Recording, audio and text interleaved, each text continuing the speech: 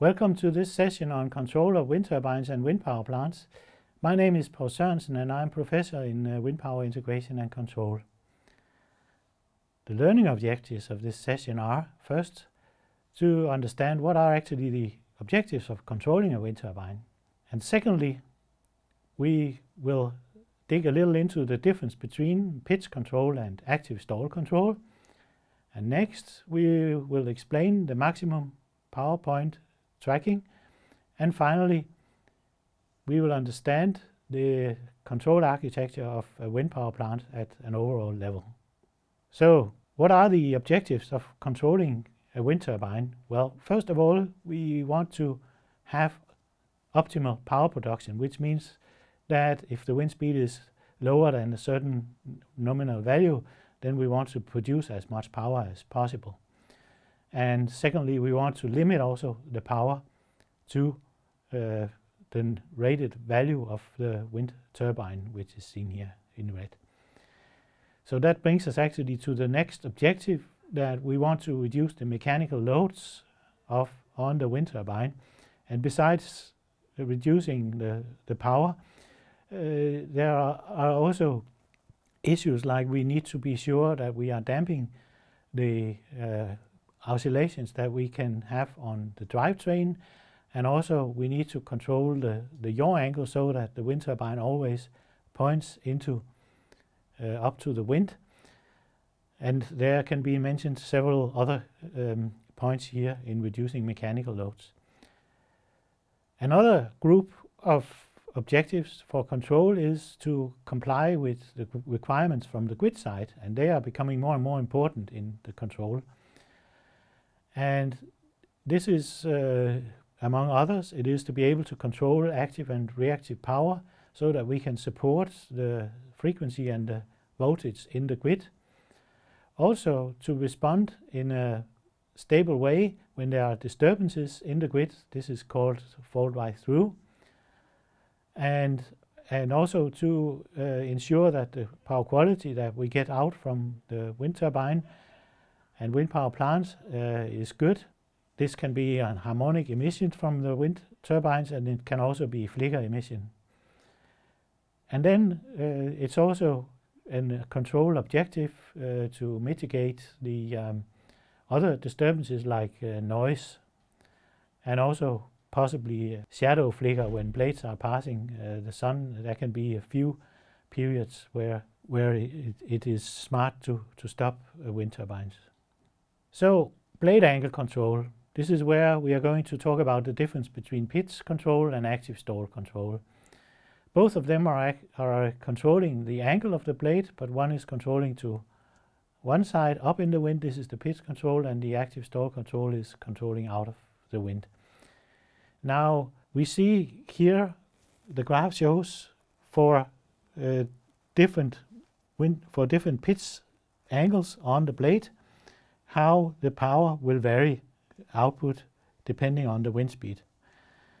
And what we see is if we are in the area where we want to limit the power, then having a small change in the wind speed can give us a very high change in the power, which means that we need to have a very fast control in order to avoid to have too high torques.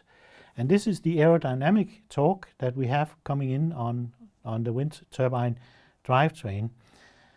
And the way that this is handled is first by having a fast pitch control that is necessary, but in the first place it is handled by having variable speed so that additional aerodynamic power is actually accumulated into or converted into kinetic energy and thereby not really transmitted through the drivetrain. So this concept of pitch control, it has been used for smaller fixed speed wind turbines, but today it is only used for variable speed wind turbines because otherwise the drivetrain will be very heavily loaded. If we have fixed speed wind turbines, then active stall control can be used instead. And here we are turning the blade in the negative direction, as you can see from the values of the pitch angle. And what we see here is when we are limiting the power to the nominal value here, and at high wind speeds the slope is not at all as high as over here, and this means that the torques that we will see when the wind speed is fluctuating, the torque changes are much smaller in this case. So that is why this concept can work with fixed speed wind turbines and also with relatively slow blade angle control, meaning that the blade angle actuators and the whole pitching system can be much cheaper. So this has been applied in fixed speed wind turbines. Now to the point of tracking the maximum possible power, the power generation, and to understand this we can use the power equation that we have here, where the power we can see it's from a wind turbine is giving as the air density multiplied by the swept area of the wind turbine and the cube of the wind speed. This is actually the energy, that is the kinetic energy we have in the wind. Then we are multiplying this with a power coefficient, which is then actually an aerodynamic efficiency. And we can see that the power coefficient, it depends on the pitch angle. It also depends on the tip speed ratio. And the tip speed ratio, it's the ratio between the speed of the tip of the blades to wind speed. Now the point is that we can see easily from the power equation we want to have as high a CP as possible, and in order to do that we should stay on the top of this curve, which means that we can keep the pitch angle constant, but we need to change the rotor speed so that it follows the changes that we have in the wind speed. So increasing the wind speed means that we should also increase the rotor speed. So that is the target of doing maximum power point tracking, to follow the changes in the wind speed. Now to the architecture of a wind power plant.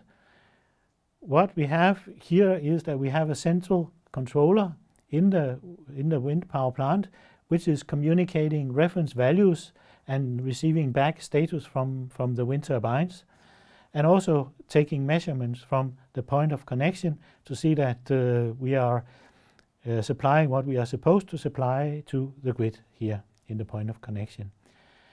And the access from the operator to the wind power plant is going directly to the wind power plant controller, which is then automatically taking care of communicating further down to the individual wind turbines.